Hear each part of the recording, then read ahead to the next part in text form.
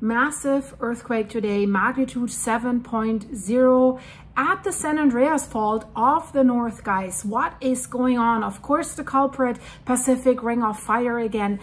A powerful magnitude 7.0 earthquake struck this fault system, the San Andreas Fault of the north. The earthquake was centered 96 kilometers, roughly 75 miles northeast of Yakutat. That's an area that has roughly only 700 inhabitants, and it struck directly on the Fairweather Fault near the Queen Charlotte system. So the Fairweather Fault is basically the northern segment of the monstrosity of Queen Charlotte Fault. And in this area, we've had already in the past 100 years dating back significant earthquakes. We had a magnitude 9.3 61 years ago in this same area. So this tells you what this is capable of. Thankfully, right now, no tsunami warning. The main rupture occurred on the Canadian side. So this is the border between Canada and Alaska, but the aftershocks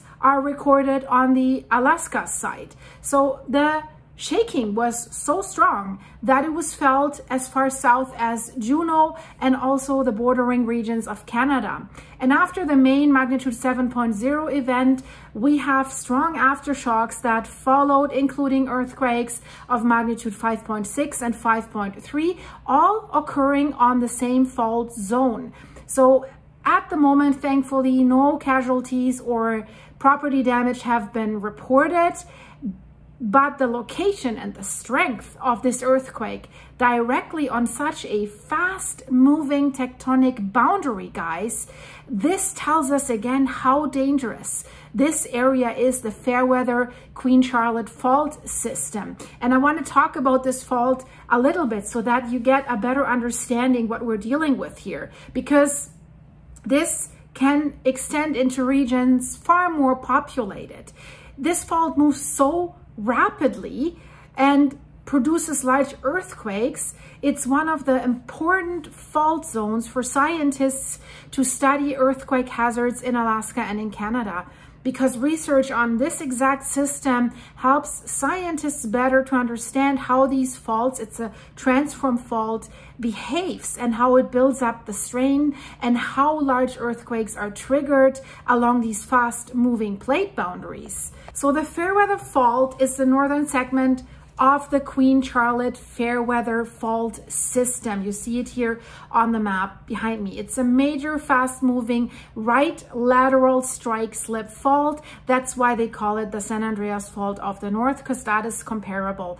We've had an earthquake like this in Myanmar. I showed you the video where really the ground moves. If you were standing here and your friends here, this is what happened with the shift.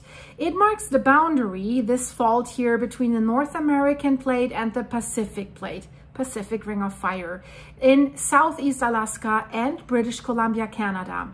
And it has this horizontal motion.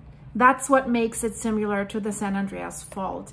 It's a transform fault, meaning the plates slide past each other, not underneath each other, like one of the many subduction zones that we see along the Pacific Ring of Fire. So they're horizontally sliding rather than pulling apart or colliding.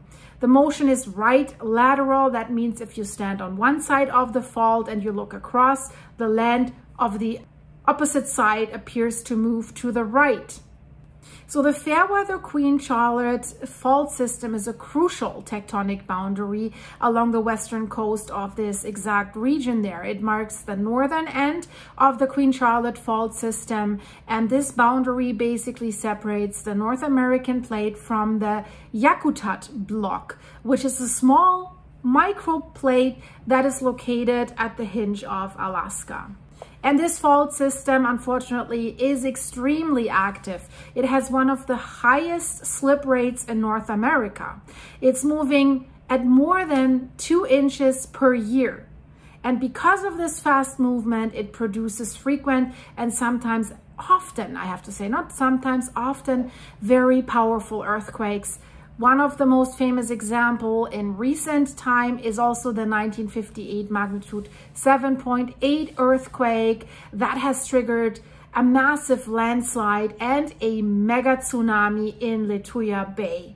We all remember that, even if we're not alive, because we're freaks. We love to hear about this stuff. I've reported about this in the past. So we will have to see how many more aftershocks we're getting out of this earthquake. I hope you liked it. Guys, if you're interested in the Pacific Ring of Fire, I'll put a video in the end screen. If you're interested in the Cascadia Fault, there's new concerning scientific evidence that the Cascadia Fault has entered a new stage of activity, which is very, very concerning. Check out the videos in the end screen. And if you want to know what's coming from above, 3i Atlas also in the end screen. Like, hype, and subscribe this video, please. No, not subscribe this video. Subscribe to the channel, but hype and like this video. And I see you in a second if you click one of these videos. Thank you so much. Bye-bye.